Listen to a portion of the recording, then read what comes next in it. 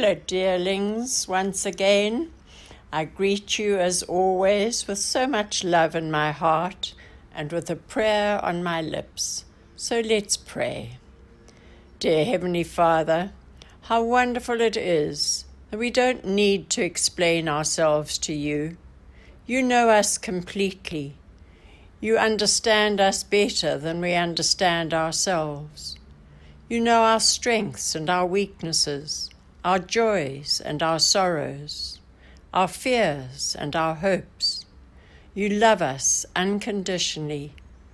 Help us to love you more deeply, to be gentle on ourselves as you are gentle with us, and to love one another with kindness and compassion. We ask these things in Jesus' name. Amen. On Sunday, I dedicated two dear little boys, Charles and Thomas, to the Lord, giving thanks to Him for the gift that they are to their families. On Wednesday evening, I prayed with a colleague of mine from our Clifton days, Wendy, and anointed her and committed her to the Lord. She died at 2:00 that night. Tomorrow, I should be doing the wedding service of my darling Kath and Matt, the second date that has had to be postponed. All of these remind us that life is precious, and so are people, particularly our family and our friends. I think that 2020 has caused many of us to examine our priorities, to value the people that God has put into our lives, to appreciate our blessings, to never take anyone or anything for granted, and to be grateful for the simple, everyday things that we encounter. In this Advent season, as we prepare to celebrate the birth of Jesus, my daily readings have often been taken from Isaiah. I'd like to read two passages for you. Isaiah chapter 9, verses 2, 6, and 7, then Isaiah 40, 3 to 11. The people walking in darkness have seen a great light. On those living in the land of the shadow of death, a light has dawned. For to us a child is born. To us a son is given, and the government will be upon his shoulders. He will be called Wonderful Counselor, Mighty God, Everlasting Father, Prince of Peace. Of the increase of his government and peace there will be no end. He will reign on David's throne and over his kingdom, establishing it and upholding it with justice and righteousness from that time on and forever. The zeal of the Lord Almighty will accomplish this. And our second reading, a voice of one calling, in the desert, prepare the way for the Lord. Make straight in the wilderness a highway for our God. Every valley shall be raised up, every mountain and hill made low. The rough ground shall become level, the rugged places a plain, and the glory of the Lord will be revealed, and all mankind together will see it, for the mouth of the Lord has spoken. A voice says, "Cry out," and I said, "What shall I cry?" All men are like grass, and all their glory is like the flowers of the field. The grass withers and the flowers fall, because the breath of the Lord blows on them. Surely the people are grass. The grass withers and the flowers fall, but the word of our God stands forever. You who bring good tidings to Zion, Go up on a high mountain, you who bring good tidings to Jerusalem. Lift up your voice with a shout. Lift it up. Do not be afraid. Two wonderful readings as we prepare to celebrate Christ's birth. The last verse of the second reading says, "Lift up your voice. Do not be afraid." I believe that God's message for us today is, be prayerful and careful. Do not be fearful. In these times, it's easy to give way to fear. If we really put our trust in God, though, we can overcome fear. 1 John 4:18 says, "There is no fear in love, but perfect love casts out fear." And 2 Timothy 1:7 says, "For God did not give us a spirit of fear, but of power and of love and of a sound mind." If we read the newspapers and watch the news on television, we realize that the COVID-19 scourge is increasing, and numbers of people being infected are rising daily. So first of all, be prayerful. Pray for the people who are working on producing a vaccine. Pray for those in the medical profession who are putting their lives at risk. Pray for those who have lost loved ones who contracted the coronavirus, and pray for those who are recovering from it.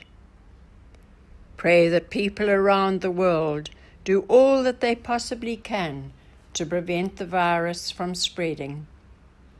Secondly, be careful. Wear a mask, sanitize, avoid unnecessary contact with other people, stay away from crowds, protect yourself and those around you. You know that I've mumbled about my family putting certain restrictions on me, but I'm really so grateful to them for doing so, because it shows that they love me and care for me and want me around for a few more years. I appreciate them, and I am being good. Someone asked me recently when I thought I'd be going to Canada to see my family. My reply was, I'm not allowed to go to Pick and Pay, so I definitely won't be allowed to go to Canada. Christmas Day is 2 weeks today. This year, most people will be having a different Christmas. For some, it will be a sad Christmas without family. For some, it will be a lonely Christmas. I pray that it will be a holy Christmas, a simple Christmas, a Christ-filled Christmas. The other day I was explaining to Ben and Sam why we shouldn't spell Christmas Xmas.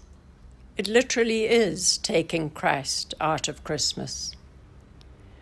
His birth could not have been more ordinary, but he was the greatest gift the world has ever been given.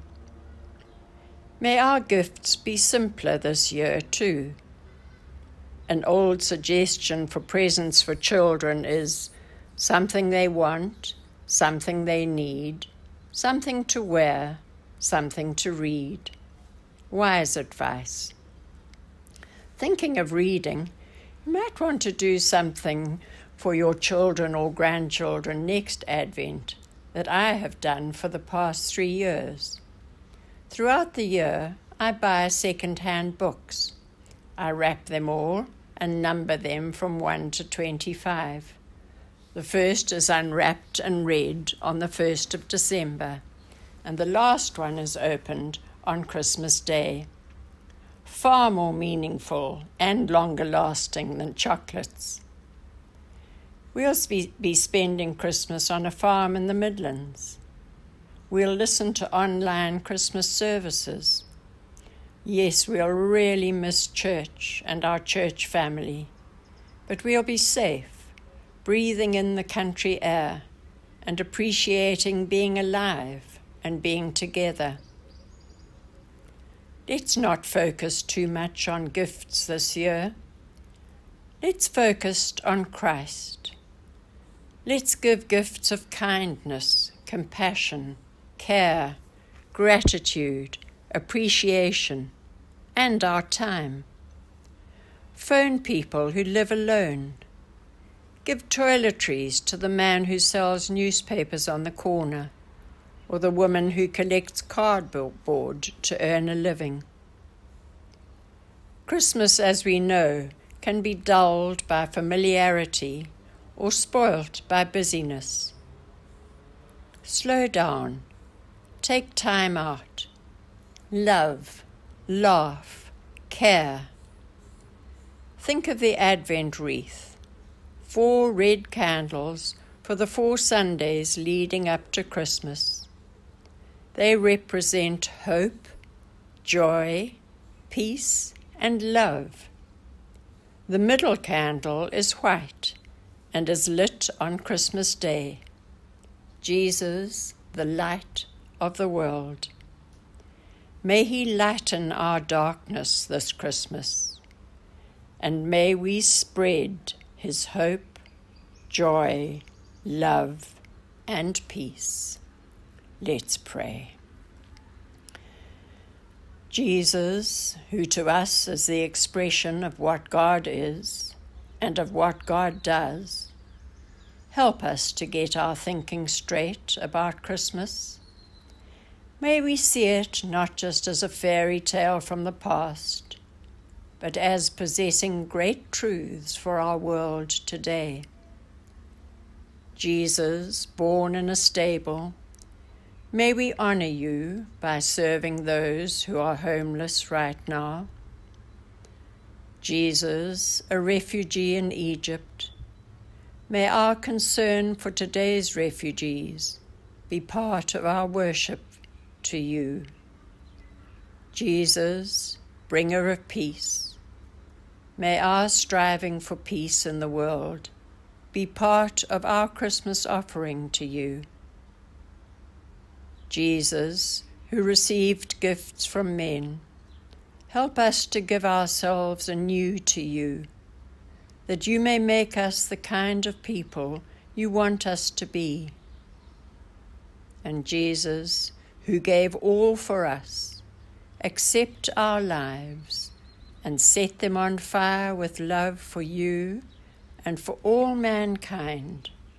We ask this in your name and for your sake, Jesus Christ our Lord. Amen. I love you. Be careful. Be prayerful. Isaiah 35 says, strengthen the feeble hands, steady the knees that give way. Say to those with fearful hearts, be strong, do not fear. Your God will come. Emmanuel, God with us, our God will come.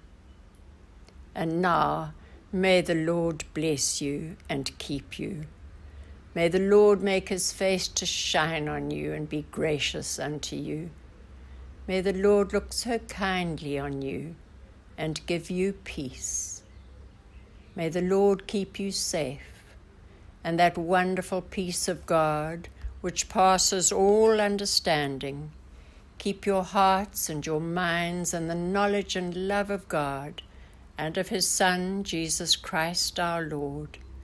And the blessing of God Almighty, the Father, the Son, and the Holy Spirit be upon you and remain with you and all those whom you love, this day and forevermore.